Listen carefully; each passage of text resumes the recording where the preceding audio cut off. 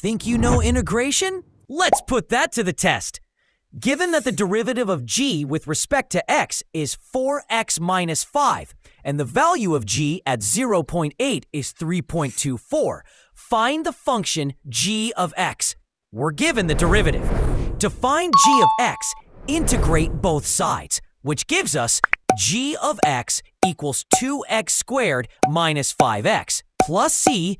Use the given value, g of 0.8 equals 3.24, to find c, now substituted into the equation. G of 0.8 equals 2 times 0.8 squared minus 5 times 0.8 plus c. The value of g of 0.8 is 3.24.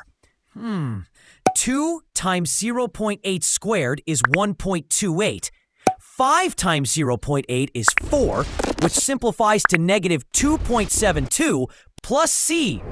c equals 3.24 plus 2.72, then c equals 5.96. So, the function g of x is 2 times x squared minus 5 times x plus 5.96. Hit the like button and follow for more questions.